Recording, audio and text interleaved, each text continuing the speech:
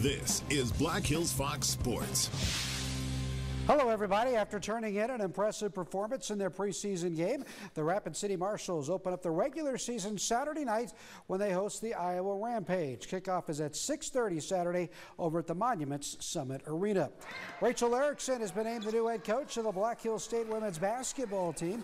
Erickson played for the Yellow Jackets from 2014 to 18 and was a part of two 20-win seasons. Erickson has spent the past 2 years as an assistant coach at the Division I level with Colorado State. Before joining the Rams, Erickson worked for 2 years as an assistant at the University of Sioux Falls. Erickson graduated from Black Hills State in 2018 with a degree in science education. She replaces longtime head coach Mark Norrie, who recently took over as the Yellow Jackets' full-time athletic director. Girls golf teams met up for the Sturgis Invite today. Stevens Laura Knapp fired a 77 to earn medalist honors. The Raiders' Cameron Scholl finished second with an 80. STM Caitlin Strain landed in third place with an 83. In boys tennis, Stevens came up on the short end, falling to Mitchell by the score of 7-2. The Spearfish boys tennis team is pretty young, but has played pretty well at times this season. Head coach Tom Fitch likes the effort he has gotten from his squad. The Spartans are focused on playing well in the second half. Here's more. The Spearfish boys tennis team has shown some nice improvement this season.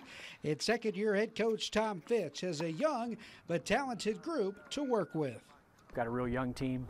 Only one senior, 2 juniors, and lots of youngsters. So we're really focused on the individual development of each of the players, and I'm liking what I see there. As you well know, in sports, a lot of winning is having the mental toughness to be able to get over the hump to get there, and that's one of the big things we're working on this year. The Spartans have some players that have a knack for doubles, and they are finding some nice success. We put a lot of focus on doubles. We figure in a match, you've got six singles and the 3 dubs, and if you can win the 3 dubs, you only have to win 2 more points to win a match. And so we put a lot of focus on doubles, and the guys really enjoy that, I think, and so that's where we focus heavily.